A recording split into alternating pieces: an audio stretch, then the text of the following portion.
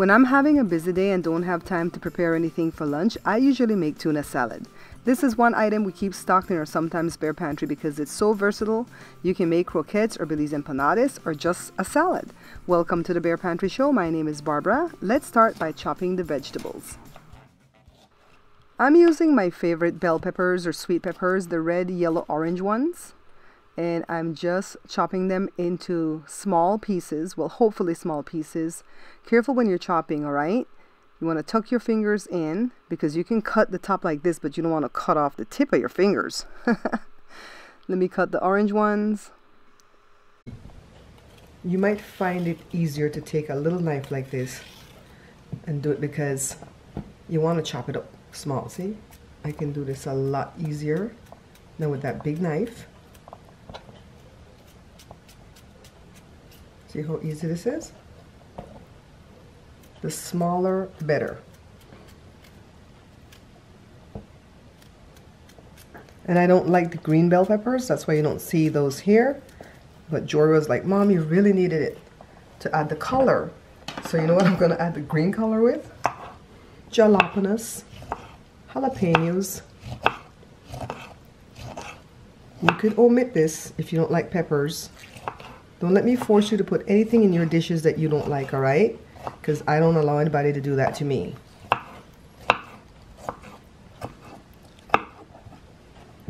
I'm gonna put onion, and I'm just using like the yellow onions. I have a little piece here. This is how I dice the onions. I just kind of go across one direction, and then go the next direction. That piece is gonna come out. And then turn it on its side and do this.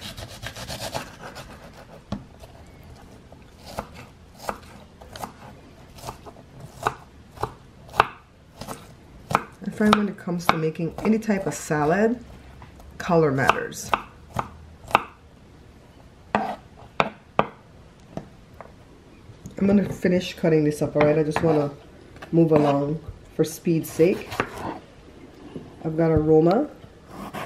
I find that these tomatoes do better in certain dishes because they're not as watery as other types of tomatoes.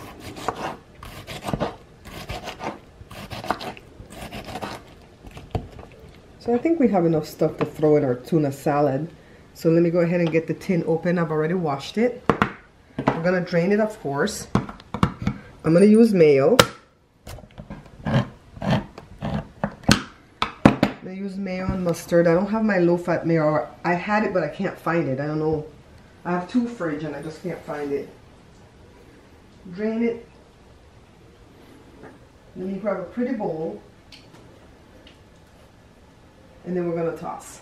Give me a second, guys. I almost had a heart attack just now, guys, because I couldn't find my French's and all they had was this honey thing. I'm like, no. That's really gross too. Not even. Jory's running camera for me today. Get the one can, oh, can't get it out. Get my little knife.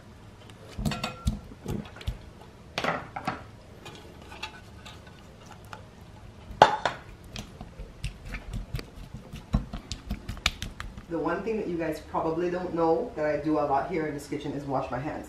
Not even because of the clean thing, but because it looks bad. Like if I'm doing that tuna and I go to do this, it doesn't look presentable. So, oh, I didn't finish this. Let me finish this, then we're gonna toss everything in there, okay?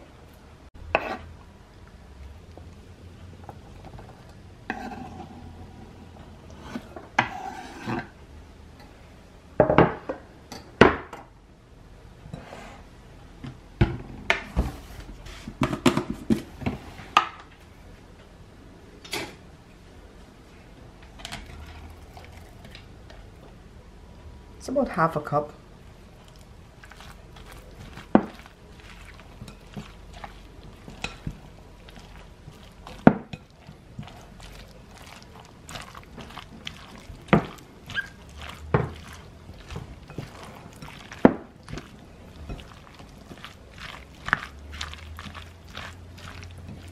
You guys see how pretty this is already? A little touch of mustard. And all this is going to be to your taste. It's about a tablespoon.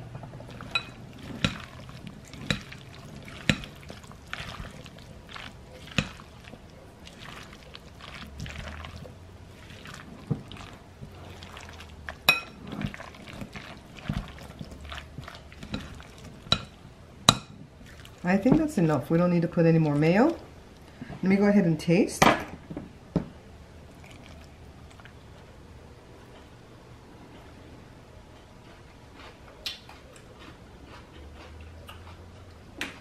A little touch more mustard.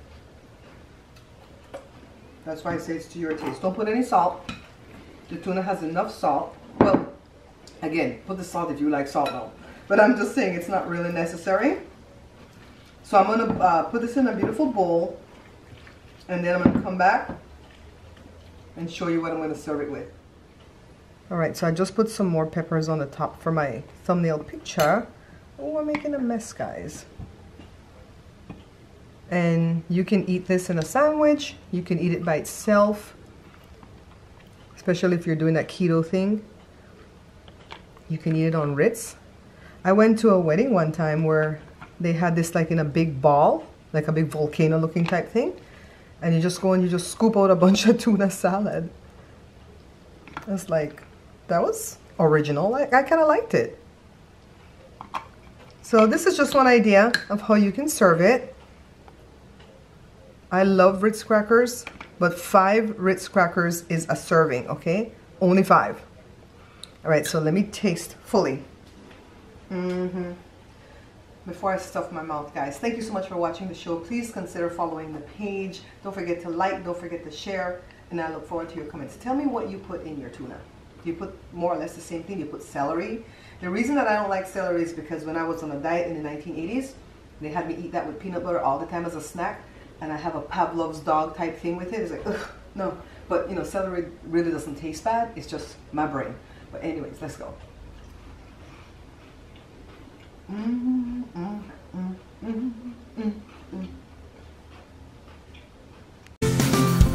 hello to Barbara. Hi, everybody.